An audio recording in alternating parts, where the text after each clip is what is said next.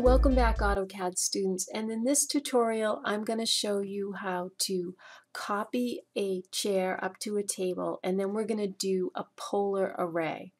Okay, so let's get started. Alright, so what I have here on the screen is I have the result I want here on the right hand side. Alright, and this is the actual drawing here that we're going to work with.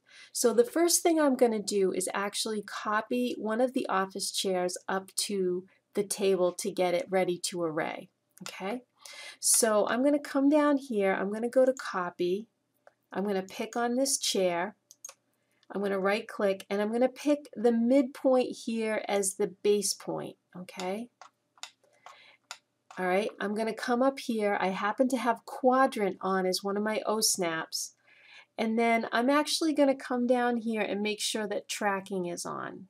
And there, I'm going to make sure their tracking is on. Alright, so as I hover my mouse here on this quadrant, I'm going to push it up until I see tracking. There it is, and I'm going to type in a 2 and another enter, and then that just, what that did is it made sure that the chair is 2 inches away from the table.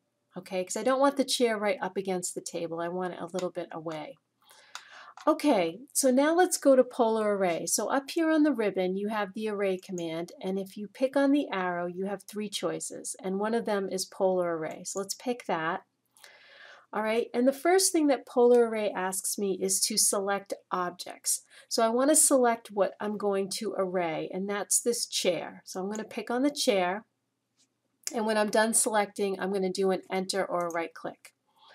The next thing that array asks me is for the center point of the array. Okay, now the center point of the array is going to be the center of the table. That is like the pivot point of the array. So think of it as the point that your chair or your selected objects will copy around. Alright, so let me pick the center of the table. Okay, now notice here, the last time I did this array, I had already put in the number 6, and you can see the ribbon up here changed with the array.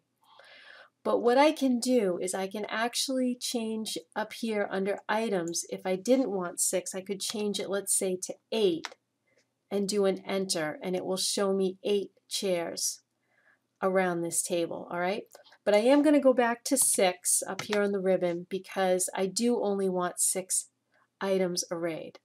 Okay, when I'm happy with the array I'm going to do an enter to exit. Alright, so there you have your 6 chairs arrayed around the table. Now if you'll notice, if you grip them, they're kind of grouped together. If you want to get them separate again, you can actually do the explode command, which is up here underneath the eraser. You can pick explode, pick on the array, do an enter, and now each chair is an individual item. Okay, I hope that helps with array.